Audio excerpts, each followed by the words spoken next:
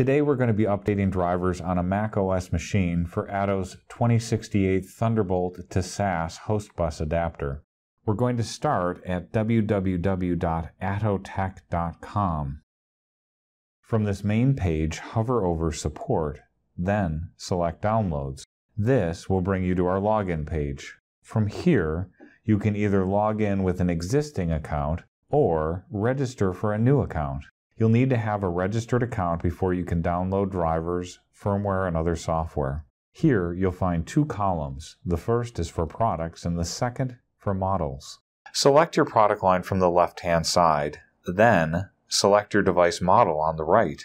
Select Mac OS, and you'll be moved down the page to the drivers, firmware, and config tool for your device. Download the driver for your device and operating system here, and the file name will indicate the operating system, DRV, the device, and the version number.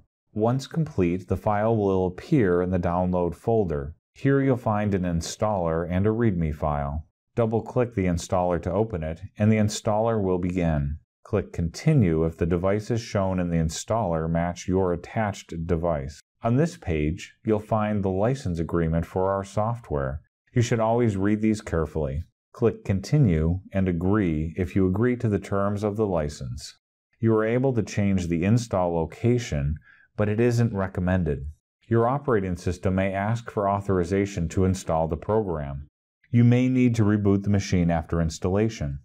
This has been a demonstration of how to install drivers on a Mac OS machine.